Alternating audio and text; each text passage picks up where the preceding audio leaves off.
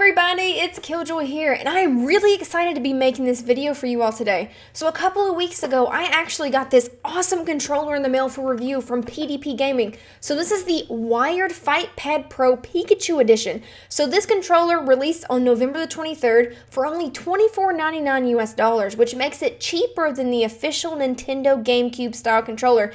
And I've really just been dying to tear into it.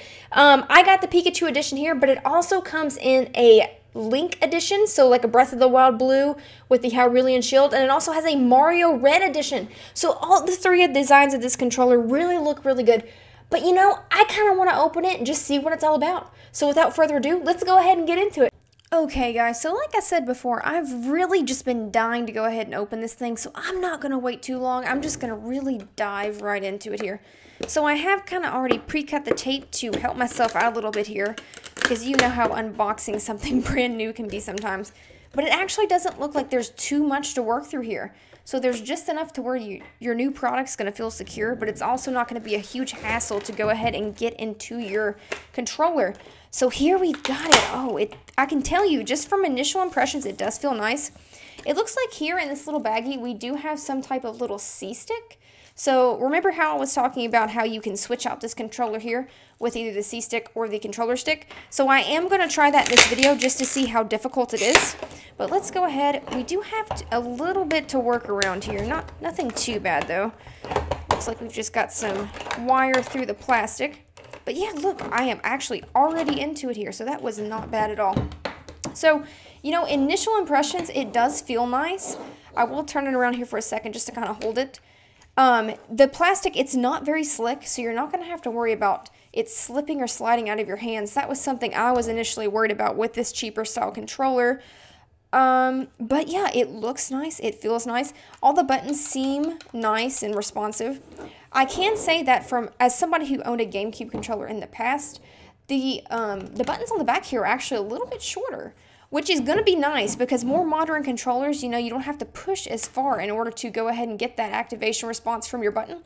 So this controller is definitely going to satisfy that. But yeah, overall, I'm pretty impressed. Let's go ahead and see how difficult it is to replace that Joy-Con with the C-stick here. So it says all you have to do is snap it off. Wow, okay. That actually came off fairly easily. And then we're going to go ahead and snap this on. Is that it? Wow. Okay, that was actually extremely easy. So something else you're going to notice here, similar to your old school style GameCube controllers, this one also does have these little divots here in the little socket.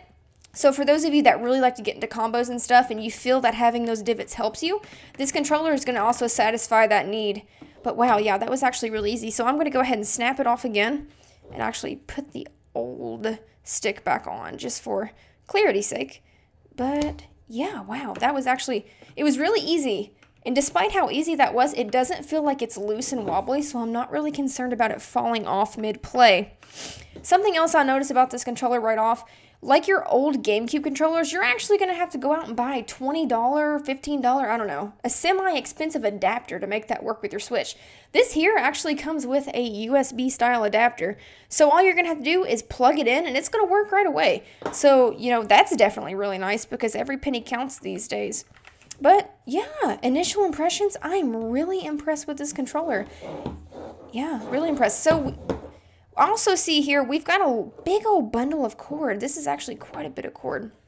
According to the package, it looks like we have, oh wow, we've got 10 feet of cord here, you guys. So if you're worried about your console being too far away, you know, from you while you're sitting on the couch and plugging this controller in, then, you know, you can go ahead and calm that fear because 10 feet of cord is quite a bit. I don't think you're going to have a big problem getting this to reach wherever you're sitting while you're playing your games.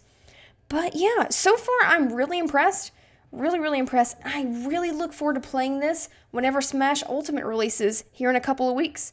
So without further ado, I'd like to thank you all for tuning in today, and I hope to see you again later. Bye! And that is it for this video. I hope you like what you see, and if you want to, maybe hit that subscribe button, or even check me out on one of my other platforms. Hope to see you again soon.